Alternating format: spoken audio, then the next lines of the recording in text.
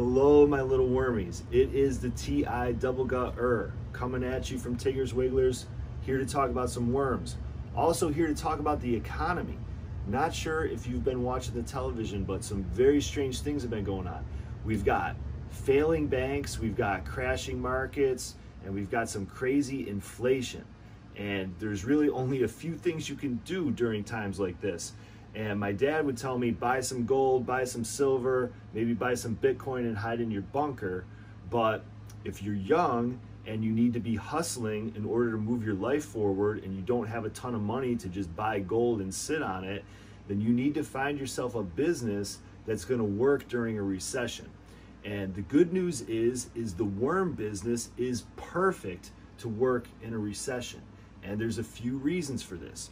Number one, there's almost no startup cost to this business. You can get a couple of trays, a couple of pounds of worms, a couple of bags of peat moss for just a couple $100. I started this business in my closet. It took almost nothing. And then running this business is also cheap in the sense that to feed your worms and keep your worm population growing, you can just use kitchen scraps from your own dinner. Okay, you make yourself dinner at night and you've got some leftover food scraps, you can use that to feed your worms, and your worms are going to be very happy with that, and your worm population is going to keep growing. The other thing is that your worm population, it doubles every couple months, and there's almost no business like that on planet Earth where your inventory doubles every couple months on its own. That is amazing. You don't need anyone to help you with this. You can run this business on your own, and it's just perfect.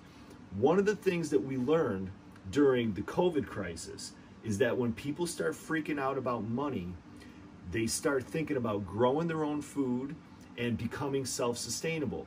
That is perfect for this worm business, all right? If you look at the Google Trends and you look at Google Trends red wigglers, you're gonna see that the time that people searched the most for red wigglers was at the peak of COVID.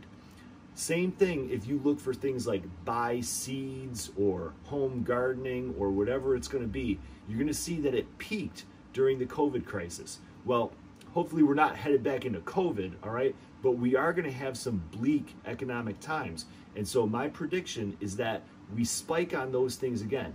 People are gonna be looking for organic fertilizer, they're going to be looking for worms, they're going to be looking for worm castings, and you want to be there to fill that demand, and you can make a business out of it, okay? So if you want to be your own boss, if you want to control your own destiny, if you want to be hustling for something that's good for the world, good for your family, good for yourself, worms are the place to be. And as I've said in previous videos, your employees here, your employees are these worms that work 24 hours a day, 7 days a week, 365 days a year, no vacation, no HR department.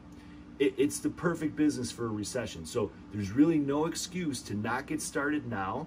Get started on your worm farm, get into this business. There's plenty of people in this business who are willing to help you. This is not one of these competitive environments where everybody's trying to step on each other. It's not like that at all. I just talked to somebody yesterday who's got a bigger worm business than I do, and he was the most helpful guy in the world, okay? And so you're gonna find that in this community. Everybody just wants to see you succeed.